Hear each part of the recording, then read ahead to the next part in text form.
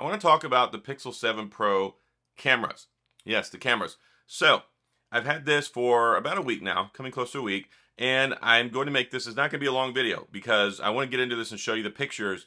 I took pretty good handful of pictures with this phone, and I gotta say, I'm impressed. And on top of being impressed, apparently everybody else is impressed too because it has the highest rated DXOMARK score for a smartphone camera. Yes, it edged out the iPhone 14 Pro, Pro Max, the S22 Ultra, like all those guys. The Pixel 7 Pro sits alone at the top, and let's see why. So let's go into this, and I want to show you some of these pictures so you can see. Now, the great thing about this phone is now not only do you have the regular camera, you got the new ultra wide. The ultra wide also has autofocus because it's capable of taking those macro shots. So totally love the macro shots. You've got the new telephoto lens, which is great. You can reach out and touch stuff, and it correlates the images between the primary camera and the telephoto, and it kind of makes two images into one, so you get more accuracy. And then you got the same selfie camera that we had last year.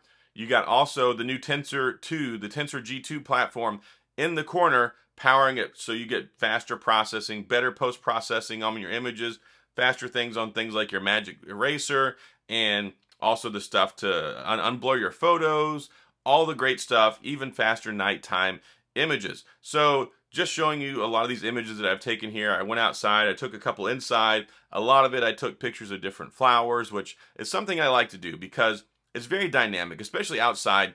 It was fairly windy, so some of these I had to take a couple of shots to try and get the best one. But the great thing about the Pixel is it has such a fast shutter response. When you press the shutter, bam, it snaps the image. It's not like the Samsung Galaxy S22 Ultra or the other Samsung phones where it has that delay built into it, which is really annoying. So, taking a look at the photos, great colors, nice and vibrant. And the great thing I like about the Pixel, it reminds me a lot of the old LG color profile. Very natural. It's like something you would really kind of see with your own eyes. It's not the oversaturated brilliance of the S22. It's not kind of that yellowish, more yellow light hue that you get a lot of times with the iPhones, or especially that makes people look orange when the HDR kicks in sometimes. This one, you got everything. And if you want to shoot on the video side, of course, you got 10-bit video now, HDR, all that great stuff. But primarily talking about the cameras here, man, they did a great job with this phone, with the cameras, with the camera setup. Primarily this here is focusing on just the regular camera. And once I get into my full review of the phone next week, then we'll dive more into some of the more special situations. But I really just wanted to show you some of these photos that I've been taking because gosh darn, they look good. And I like it a lot. And I'm really glad. I was disappointed with the Pixel 6 Pro because of course they didn't have the macro capability. But then as soon as I heard about it, the rumors on this one, I was like, yes, we get the macro in the Pixel 7 Pro. I wish it was in the Pixel 7 too, but then of course everybody would buy the Pixel 7. Nobody would buy the Pixel 7 Pro. So even the selfies, I think the selfies look top notch too, especially with the portrait mode. And what's funny, this one, it's funny, you hold the phone up when you go to take like a portrait shot and it just looks kind of like a normal photo. The processing is so fast now. It's like taking a normal photo, then you flip it over to the images so you can see what it looks like, and bam, like the blur is applied. So, yes, I am a fan. I think that it's very well deserving of the DXOMARK.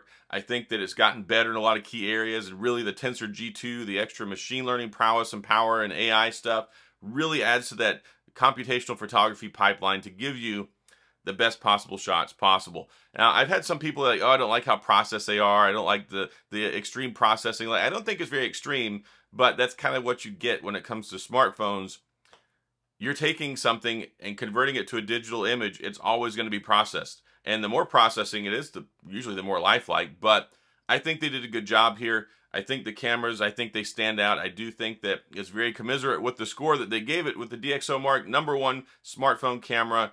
Bam, once again. But it's a tight race. And if you look at that list, the iPhone 14 Pro Max, 14 Pro, I think are only like 1 or 2 points down below it. So really, really, really tight race whenever it comes to the best smartphone camera. So that's all I've got in this one. What do you think? Do you think the images look good? Do you think that it's something that's inspiring? Do you think that Google is doing a good job holding on to their smartphone camera king title? Because they're pretty good at this. They're really good about coming back to back to back, and a lot of different prowess here that's being exercised and flexed in the camera modules on these phones. So that's all I got. Let me know what you think in the comments. Let me know your comments on the photos, and hopefully I did a good job representing the phone images so that way you could see them and say, okay, he doesn't suck at taking camera shots. But if I do, let me know. So that's all I've got. If you have any questions or comments, then please go down in the comment section. I will get back with you. If you enjoyed the video, please hit the like and the subscribe button and a little notification bell if you want updates when new videos come out. And as always, thanks for being here. I appreciate you watching, and I'll see you guys next time.